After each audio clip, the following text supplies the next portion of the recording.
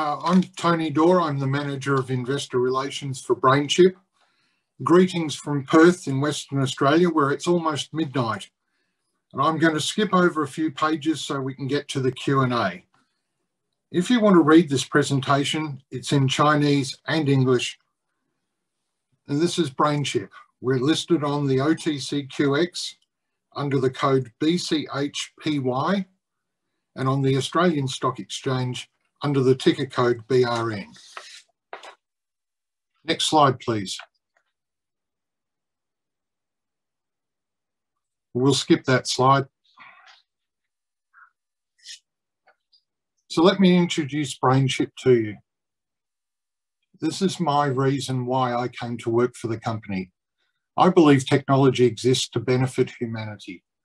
Technology helps humans solve our problems, ease our suffering, maximize our productivity and potential. I believe Brainchip is trying to change the world for the better, and that's really cool. I want to be part of that and help realize that ambition. It's what drives me, inspires me, and motivates me to succeed. It's why I came to work for Brainchip. That's why I invested my own money to become a shareholder in this company. Thank you. Next slide, please. So Brainchip is a global technology company revolutionizing the future of artificial intelligence on the edge device itself. Brainchip is the world's first commercial producer of neuromorphic processor embedded in a system on the chip. Our core product, the Akita chip, mimics the human brain's architecture, resulting in a revolutionary neuromorphic hardware solution that enables a new generation of AI on the edge. Our offices are in Aliso Viejo in Orange County in California, Toulouse in France, Hyderabad in India, and the Brainchip Research Institute here in Perth, Western Australia.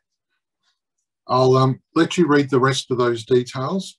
It's important to note that today our ADRs started trading on the OTCQX in the United States. That's a breakthrough for us and a great day to celebrate. Okay, so what is Edge AI computing? Well, Edge AI computing is the practice of performing AI processing on the device rather than sending data through the cloud to a data center for processing. And why is this important? Why does it matter? Well, these devices are not actually smart. Transmitting data to the cloud requires connectivity, it requires power, and it puts your data at risk. Unfortunately, the existing solutions available today that rely on traditional edge AI technology consume too much energy.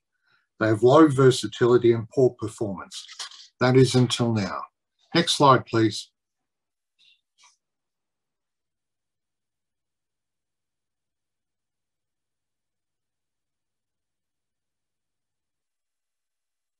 So what is neuromorphic AI processing and how is it different from traditional AI? And how is Akita so disruptive to traditional AI? Well, traditional AI uses very high power. It has a brute force approach. And training in current AI systems require massive data sets. They can take hours, days, or weeks, depending on the size of the network. Next slide, please.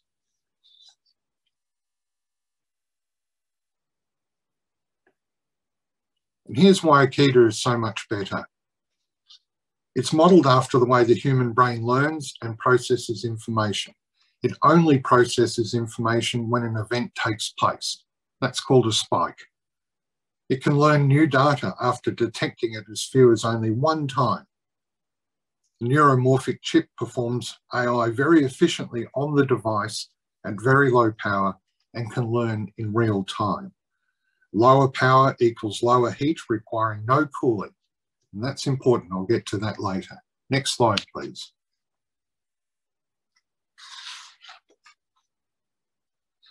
Once you start to imagine the potential commercial applications for this chip, the possibilities are endless.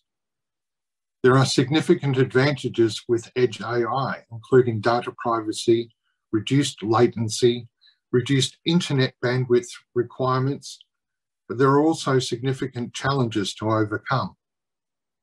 And there are plenty of examples of edge devices that would benefit from edge AI. Next slide, please.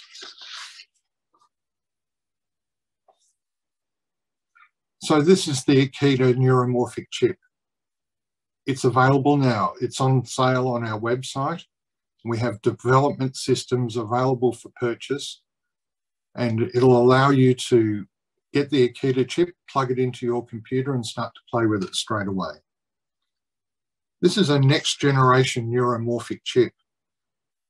The applications and the products that it's designed to go into will change the world. Essentially, we need to create our own market.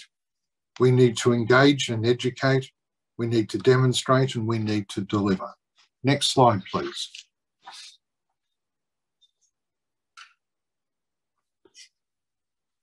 I've covered most of that. Let's have the next slide, please. Right, so Akita can solve some of the big challenges facing our world today. And one of them is in the IoT space. We just simply can't keep up with the growth in data. The demand is so high, the number of devices being connected all the time within just the next 3 to 4 years, the number of IoT devices will double. That's going to put huge capacity constraints on the internet, slowing it down and making it less efficient. We need to reduce the amount of demand for data by taking the data out of the cloud and onto the device. Next slide, please.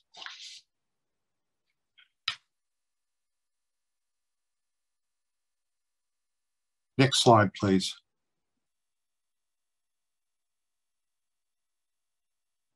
So let's look at traditional AI and how it consumes energy. And you'll start to realize that traditional AI is emissions intensive.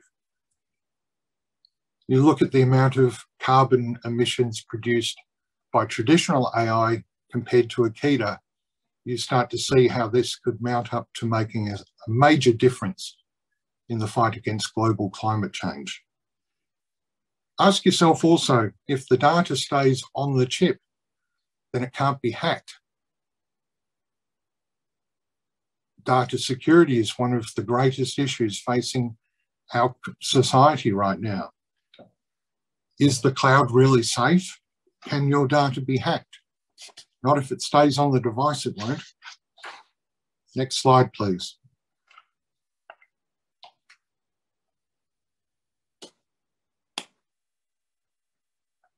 One of the unique features of Akita is the fact that it can replicate the 5 human senses: smell, touch, feel, hearing, eyesight. It can process the data from all of those human senses. No other chip in the world can do that. It can taste difference between a Chardonnay and a Shiraz. And it can detect cancer in exhaled human breath.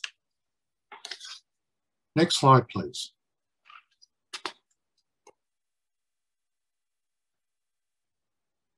So the market for edge AI devices is growing enormously.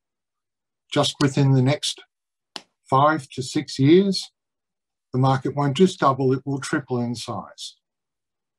From our point of view, we are perfectly positioned to capture that growth and offer something new and exciting in the world of AI that's going to revolutionize not just how we design and manufacture chips, but the functions that artificial intelligence can perform and the applications that it can be introduced to.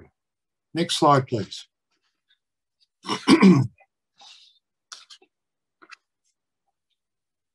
We estimate that we have a 2 to 3 year lead out over our competition. And our competition are Intel and IBM. The nearest competitor to us is the Intel Dawe chip, which we estimate to be at least 2 to 3 years away from commercialization. It's currently just a research chip. And if you look at this graph closely, you'll realize it can't do many of the things that the Akita chip can do. Our chip is already commercially available. It's in the market now. Next slide, please.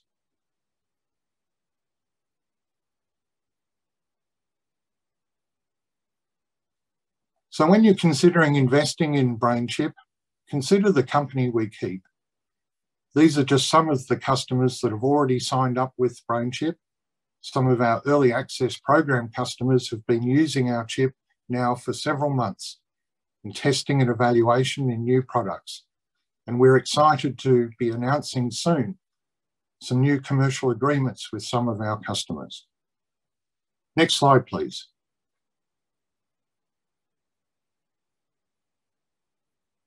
No, thank you. Next one.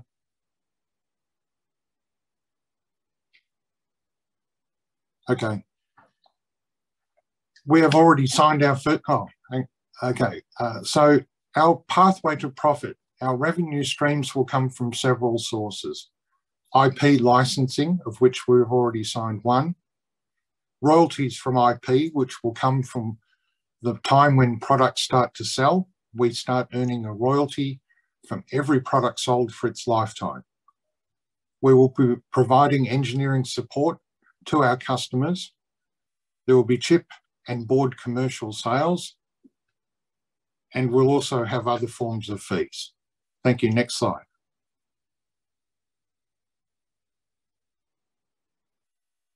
This is our management team. On the far left, Peter van der Meijde, the man who put the brain in Brainchip.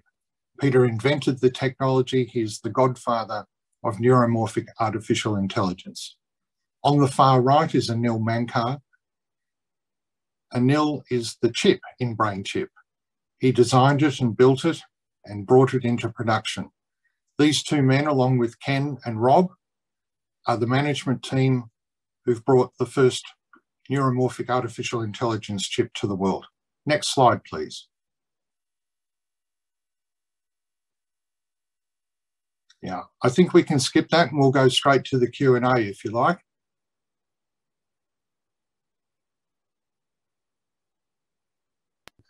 Thank you for being here, answering the questions. So now I next go to the first one here from the English side, which is from Chris. And he's asking, do you have to keep, this is quite an interesting question, do you have to keep advancing your Akita neural processor in terms of this R&D, I guess? How difficult can another company develop something better along the way? That's a great question, thank you. As I indicated, we believe we have a 2 to 3 year lead over our competition, and our competition is huge. Intel, IBM, other companies in the tech world, the amount of money they're spending on research and development in this field right now is huge. And unfortunately, they've all missed the opportunity to be the first. We are the first. Now, in terms of what happens, well, Intel and others will try and catch us and bring out their own products. But hopefully next year, but certainly within the next 12 to 18 months, the second generation of Akita products, the Akita 2000, will be released. So we've got a pipeline of new Akita products coming through to the Akita 3000, which is currently in development. And we anticipate that we'll have third generation Akita products out in the market before our competitors even have their first generation. That's our goal. That's wonderful to hear. This one coming from the Chinese side here from Wen C. He's asking you how much capital, how much money have you in company invested since from day one until now, approximately? Approximately, who knows? I don't know that answer to that question. What I can tell you is that it's a tiny amount compared to the money that's been spent by IBM and Intel and Apple and Google and Tesla and all of the companies that are looking to develop next generation artificial intelligence. Peter van der Meijde and Anil Mankar have developed this chip on what would be considered a shoestring budget compared to what the other companies are spending. Okay, and the next one coming from Wen C2. He asks you any comparable companies in the market for investors to sort of follow between you and other companies, that any comparable? That's the difficulty with being the first company in a new disruptive technology. We have no competitors in our space yet. We are the first. Part of what we have to do, obviously, is we have to create interest and demand for our product and convince people of how good it is and get them to change. So a lot of what our competitors are doing really doesn't bother us. They're chasing us. We now need to convince the audience out there, which is everyone in the world, that this technology will improve their lives, it will benefit humanity, and if it's used correctly, could enhance people's lives all around the world. That's what I believe. So let's get one more question here from Lok. And Lok asks you, are you looking for any partners or potentially any joint ventures in the future? I don't think we'd ever say no to any opportunity to grow our company. I think we're always on the lookout for opportunities. We are very focused right now on the commercialization strategy for our Akita chip, our Akita 1000. And while we are that focused on the commercialization, we're talking to a whole bunch of people, potential customers, potential investors, and a lot of companies in our space who really need to get to know what Akita is all about, because we've made a lot of their products redundant in the process. Great. Okay, I think that answers all the questions here for you, Tony. So I'll let you go. Thank you again for joining us here today. Thanks, Gilbert. Thank you to everyone in the audience, and thank you to everyone online. Thank you.